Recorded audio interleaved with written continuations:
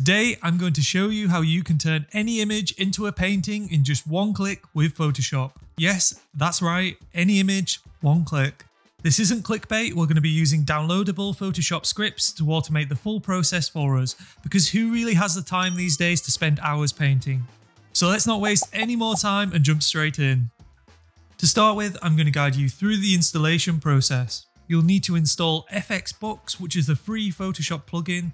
Open your browser and head over to the orangebox.com with dashes between each word. From there, download the FXBox. After you've done that, open Photoshop. Then go to File, Scripts and Browse. Locate the FX folder and then click on the FXBox installer.jsx. Do that and then it's installed. Then you will need to restart Photoshop. When you reopen Photoshop, go to Windows, Extensions, and you should see the FXBox there. A small orange icon will pop up. You can simply drag this and add it to the toolbar on the right. Then we want to install our Photoshop add-on. There's a link in the description to do this. It will cost you $15 in total, and this isn't a sponsored video, but I do believe this is good value because of how versatile this add-on is. In Photoshop, click the orange icon. From there, click the plus button and then locate the folder for the Real Paint effects. Open that folder and go to FX Tools and then locate the Real Paint installer. That's everything you need for the installation. Now we can begin turning our images into paintings. To do this, we need to go and open the FX panel and then click the icon and then click Apply this effect. All we need to do is sit back and let Photoshop do all the magic. Each layer is being gradually applied, which means that we can go in and manually edit any of these layers at a later point. I mean, come on, look at how detailed this is. The texture looks exactly as you would imagine a painting to look, and we even have cracks to add that extra level of realism. Now, the real fun begins and we can start fine-tuning our image. So here's how this works. If we open the Paint Levels folder, we can see that the effect has been applied over 6 layers, with each one progressively adding more detail. If we remove these layers one by one, you can see what I mean. Above the Paint Levels folder, we have another layer called Reveal Back, and that has a layer mask applied. If we hide the refiller, lines and detail and small brush layers, you can see we have an image that resembles an impressionist painting, which does look cool, but there's no clear focal point. To bring back some of the detail on the face, select the layer mask on the Reveal Back layer, and then with our brush tool and white as our foreground colour, we can simply paint over the areas we want to add more detail to. This is looking good.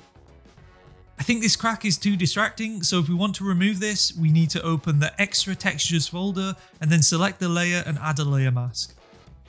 Then we simply need to repeat the same process and paint away the crack, but this time with black as our foreground colour. For the next part of the process, I'm going to create a folder at the top and call this Adjustment Layers. Let's start by adding a curves layer and lifting the shadows to brighten the overall image as it's too dark at the moment. Then we're going to add a colour grade using Lookup Adjustment Layers.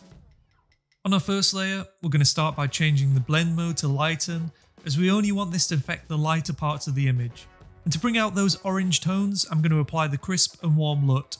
For the second colour lookup layer, we're going to change the blend mode to darken, so this does the opposite of the lighten layer and only affects the darker parts of our image. Then add the horror blue LUT, and this doesn't look good at the moment because the blues are a little bit too dominant. So bring down the opacity to 25% and you can see this is now more subtle. Let's have a look at the before and after. As you can see, this brightens the overall image and brings out some of the warmer tones while adding teal into the shadows as well. Of course, no painting is ever truly complete without a gallery to hang it in. So we're going to create a quick composite and make it look as realistic as we can. Let's start by converting our painting into a smart object and then scaling this into position. If you hold down Option on your keyboard and select any of the 4 corners, this will allow us to adjust and position our image into the frame. This doesn't look real at the moment because we don't have any light interacting with our painting, so we're going to add this in manually. Let's start by creating a new blank layer. Then we need to make a selection of our painting. Hold down Command and click the layer thumbnail. Hit B on your keyboard to get your brush tool and then let's scale this up. Make sure you have a soft brush selected and white as your foreground colour, and then paint at the top corner. I'm also going to add some reflection at the bottom of the glass on the right hand side. If you want to make this blend better, bring down the fill to around 60%. Next, grab a pen tool and draw a triangle that fills the bottom left part of the frame like this. Set the fill as a white transparent gradient, and then change the rotation to -165 degrees. After that, change the opacity to 20% and then we're done. I love this effect because of how much time it saves, and I think the results are great too. I hope you enjoyed this tutorial and don't forget to subscribe to the channel. Thank you for watching and have a great day.